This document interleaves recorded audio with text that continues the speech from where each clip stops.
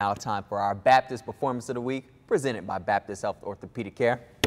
$500 goes to the best team performance on a Palm Beach County and Treasure Coast. And this week, the check lands in the hands of Kings Academy Beach Volleyball team. The Lions in the Sand are ranked number 2 in the state of Florida, ranked number 4 nationally according to Max Preps, and a perfect 14-0 on the year. Congrats Kings Academy on the $500, and remember, Baptist Health Orthopedic Care.